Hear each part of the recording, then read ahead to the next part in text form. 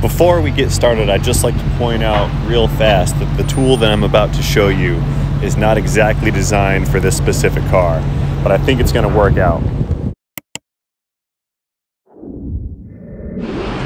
Real quick short video, I want to show you guys a cool party trick on these transverse GM engines, especially the like the older 3.8s, 3.4s, and 3.1s.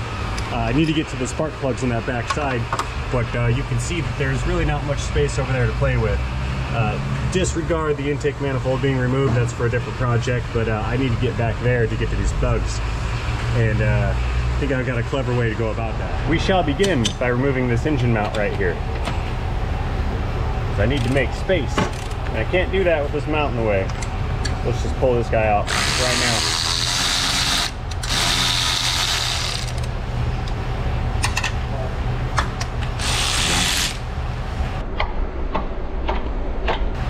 Everything's a hammer.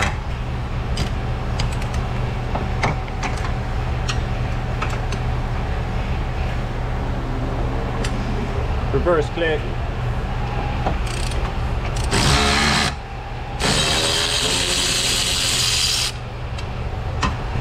Okay, the mount is out of the way.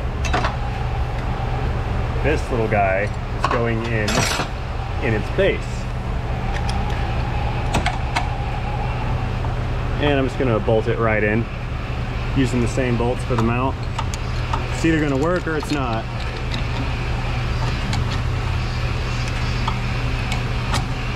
Ooh, you know what? I have an idea. I found a longer bolt in my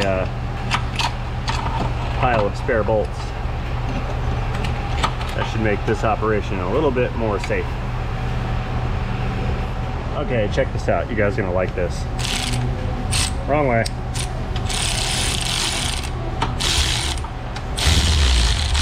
It's not working. Perhaps I need to reconfigure. Oh, I know. I'll just tighten this down all the way. Then it can't flex.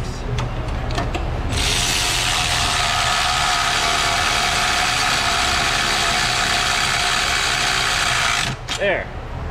Now the idea being, as this thing tightens up and gets smaller, it's going to draw the engine away from the firewall.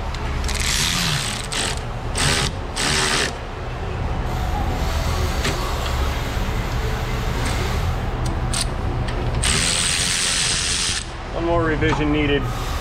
We're going full sketchy on this one. Okay, here we go. Some welding clamps. Maximum sketchiness. This is totally going to work. Yeah, it can go.